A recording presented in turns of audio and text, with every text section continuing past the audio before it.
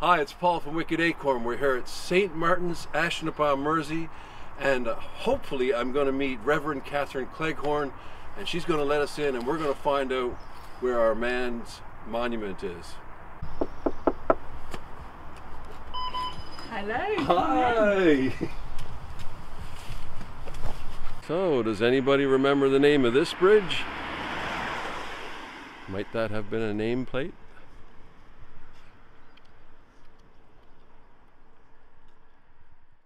There's that beautiful Cheshire sky. We're back at St. Martin's, Ashton upon Mersey. We've been exploring the bridges of Sale, and we're on a little reconnaissance mission to see if we can find the man who gave his name to our bridge. The bridge we're looking at today is White's Bridge, or Dr. White's Bridge. And this is a monument, I guess, his grave, actually. It says, "Beneath this marble lieth also the body of Charles White, Esquire, member of the Corporation of Surgeons and Fellow of the Royal Society, who after rendering himself eminent in his profession for the space of 60 years, by a dexterity and extent of knowledge scarcely exceeded by any of his contemporaries, retired to the enjoyment of rural and domestic felicity in the society of his family and friends at Sale within this parish. He died on the 20th of February, 1813, aged 84. Some of you may have heard of Dr. White, and it's a little unfortunate that you probably only know him for his connection with the Manchester mummy. Now that's something that'll be covered in part 2 of this video, and we'll touch on it a little bit here. But Dr. Charles White was so much more than that story. I'm sure it's not what he'd want to be remembered for. Charles White, FRS. Now, I had to look that one up. It's the Fellowship of the Royal Society.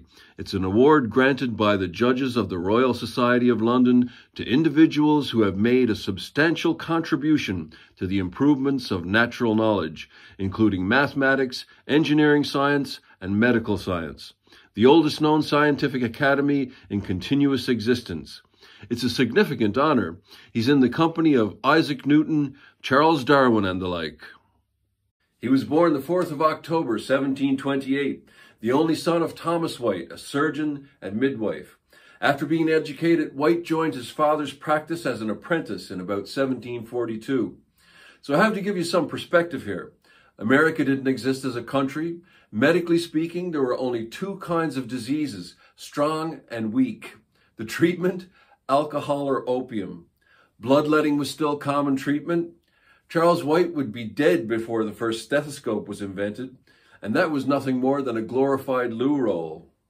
During our visit, a friend of St. Martin's showed up, Celia Bonner, who gave us some information about Dr. Charles White. And Celia, you know a little bit about our hero today. A little bit, yes. Tell us, do tell. He was one of the founders of Manchester Royal Infirmary, and his father and his son were both doctors. And they had a practice in the centre of Manchester, but they had what they called their country house in Sale. And Charles White actually, his sight deteriorated towards the end of his life, and he retired to, it was called Sale Priory, but apparently it had never been a priory. And he retired there, and as far as I know, that's where he died. But he worshipped in this church. And that's why there is a memorial, and certainly from what the memorial says, he is actually buried in the church, which at the time, you had to be quite posh to be buried in the church. He was a very eminent physician of the time, and founded Manchester Royal Infirmary, and then after working there for quite a few years, he fell out with the people who were then running it. And he stopped working at the Royal Infirmary and founded another hospital, a laying-in hospital, a maternity hospital called St Mary's Hospital. I have a slight connection I have is that I used to work for the National Trust at Quarry Bank. And the family who owned Quarry Bank were the Greggs. And Samuel Gregg built Quarry Bank Mill. And he and his wife Hannah also lived in King Street at the start of their marriage. And I can only assume that Charles White was their family doctor. It made sense as the practice was in that road.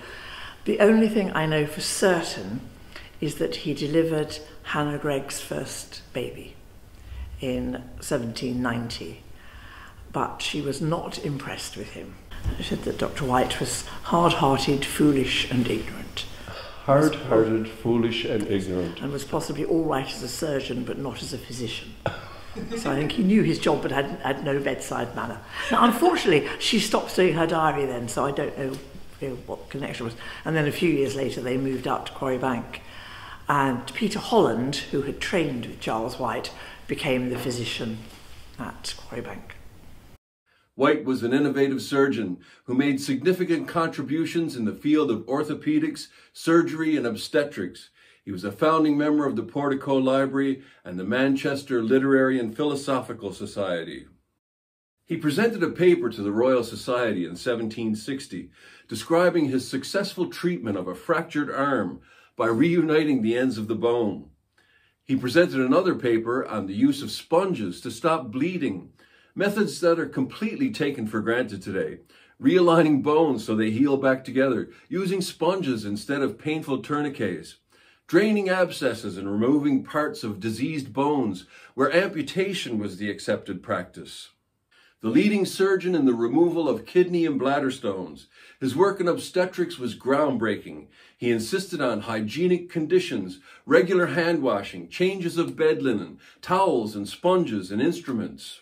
Although unaware specifically of bacteria, he urged not only scrupulous cleaning, but also separate bedchambers for women in labor.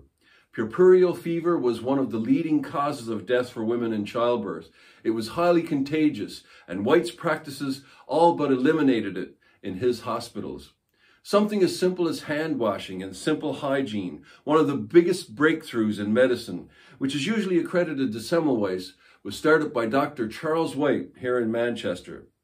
He didn't know how it worked, but he knew it did. He was sort of on track to the theory of evolution. He died nearly 50 years before Darwin's theory, which some people don't accept to this day. Now, I'm a little bit loath to point this out, but it is part of his story. He theorized that the races were of different origin, and therefore a different species. Today it's regarded as scientific racism, and people have used it as such. However, he did write that his work must never be construed so as to give the smallest countenance to the pernicious practice of enslaving mankind, which he wished to see abolished throughout the world, and that he was opposed to assigning to anyone a superiority over another. Another thought ahead of its time, maybe even our time. There was this guy called John Beswick, and he had, as far as they knew, he had died. But at the funeral, just as they were about to nail the coffin down, someone noted his eyelids flickering. And they stopped doing it, and he came around, and he lived for many years afterwards. And he lived for quite a long time after he was assumed to have died. But apparently Charles White was, whether he was actually at the funeral or had attended him while he, I don't know quite what had happened. But his sister Hannah was terrified by this story, and was terrified that she would be buried while she was still alive. And so she said that when she died, she put it in her will, that when she died, she wanted her body to remain above ground for 100 years. Now, obviously, you can't just leave a body lying around. And apparently at this time, it was quite a practice for bodies to be embalmed. So Charles White wasn't the only person who did this, but he arranged for her body to be embalmed, but he then kept it, and it was kept in a clock case that was in, he had a museum. I'm not sure where the museum was, but anyway, he had a museum, and then the museum closed, and so he kept it. It was actually kept at Sale Priory.